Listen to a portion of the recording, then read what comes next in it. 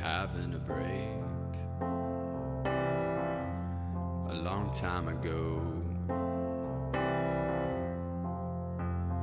6 million familiar faces, but no one to know.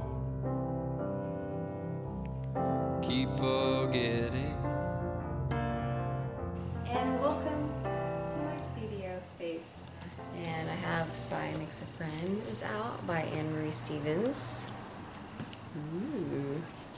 And Shawn Loves Sharks by Curtis Manley.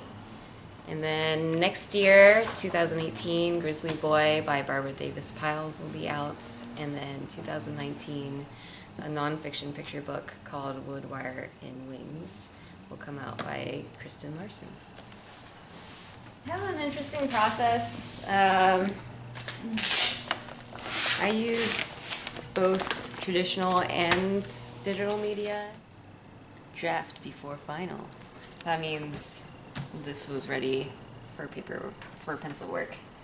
So I use my handy dandy Lilian light table and pencil it out. I am half Taiwanese. There's not a lot of representation out there for mixed kids. So I try to have that type of representation out there because that's something that's definitely happening now in this world. I think there's a lot of identity issues that happen when you don't see yourself anywhere in any media or have any role models in that way. These are all my final pencil sketches for every single spread of Shawn Loves Sharks. Say this is finished. We'll go to my awesome scanner. Okay, so this is the final spread.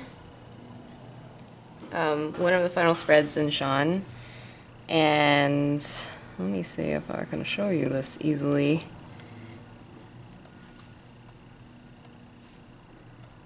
This is the pencil work. So I did all the levels when I scanned it in, and then I painted. So for the whole book, I had this color palette here. And this is the skin tones and the types of clothes that he wears, and then this is Stacy, his pal in the book. I'm a big advocate for Kyle's brushes, which is a collection of digital brushes that you can use on Photoshop. And then for this one, let me see which one did I use. Pretty sure I used Gouache A Go-Go. Let's see if it's working. So this is what it'll look like.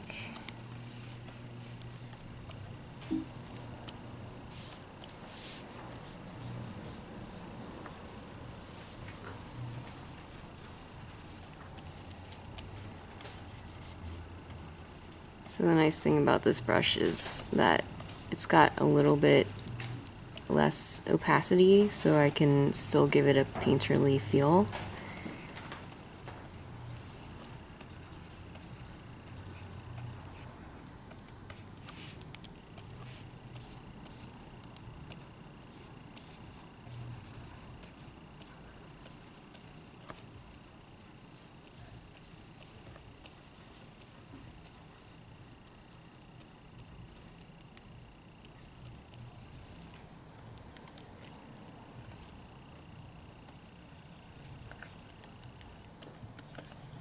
And then, so I'm pretty sure this is a little bit of recollection because this was 2 years ago. But the nice thing about layers is I can add the background in after I've done this, though usually I might want to do the background first. So there was this nice big blue background behind them.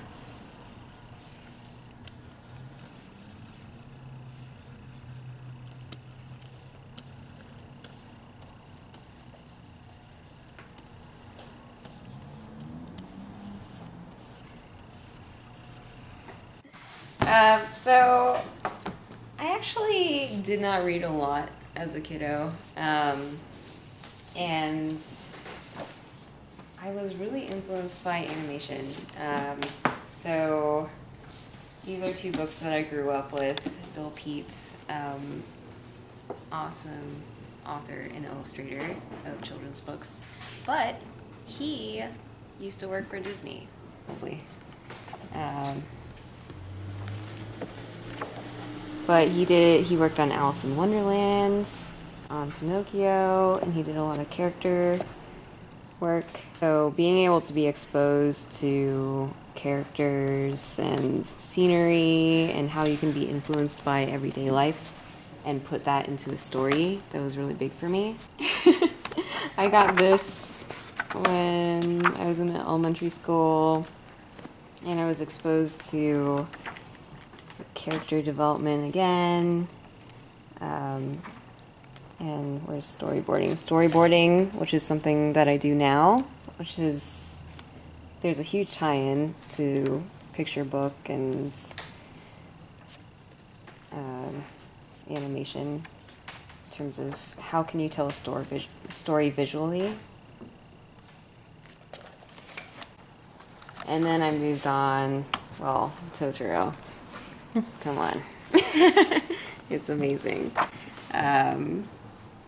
Being able to imagine and just be in everyday life and see something incredible. This is Totoro. Watch it. It's amazing. I really love to travel. So, let's see. This is a tattoo that I drew for a friend.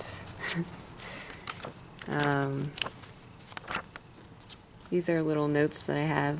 This is the Subisak pie eating habits. By hand, we always lick the plates. We don't even try, this is my brother, we don't even try to take it out of the tin. Other notes of my family, how my family works. This is when I got to hold a lion cub in New Zealand, which doesn't make any sense why that was in New Zealand, but one of them chewed on my shoe, and that was probably one of the best memories ever. On this awesome backpacking trip, this is my first backpacking trip I went on with my friend Mauricio. We took the ferry out to Olympic National Park. This is a view from the lookout on the ferry. And we ate so many Takis. We didn't feel very good after that.